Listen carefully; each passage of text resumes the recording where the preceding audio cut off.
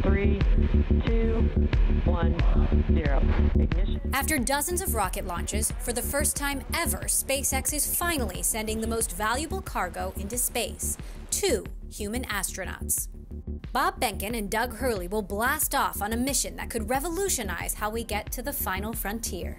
We're going to have more access to space at a better cost than at any point in human history. You see, nearly a decade ago, NASA kicked off a new kind of space race, with the government agency awarding $3.1 billion to SpaceX and $4.8 billion to Boeing, an investment that could wind up saving NASA $20 to $30 billion. The 30 years long space shuttle program cost over an estimated $200 billion.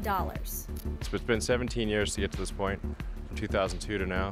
To be frank, I'm a little emotionally exhausted.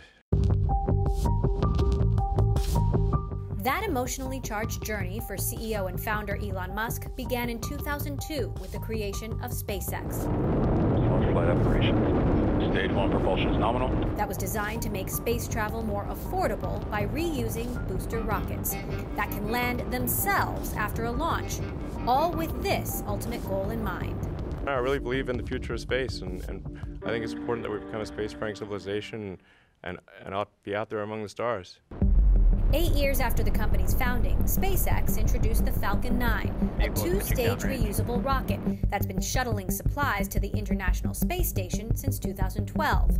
There have been setbacks as they work to perfect the reusable rocket technology, but since then they've been landing rockets on both land and sea. Oh, I always thought we would fail, so this is it's all upside. But it's worth trying anyway. First 3 launches of Falcon 1 didn't work, and the 4th one we scraped together some parts, and that one worked. And if that one hadn't worked, that would have been it for us. Liftoff. Other milestones include launching commercial satellites, including dozens of its own Starlink satellites, with an aim to provide space-age internet. The company launched the first recycled Falcon 9 in 2017. A reusable booster that could take part in up to 100 launches, and the Falcon Heavy in 2018. Think 3 Falcon 9s strapped together, and even a Tesla with a human-looking driver on board. No, it's a mannequin. All of these leading to the first test of the Dragon capsule in 2019 that would carry the most valuable cargo, human astronauts. The first launch was unmanned, but it was successful, which is what makes the next launch possible.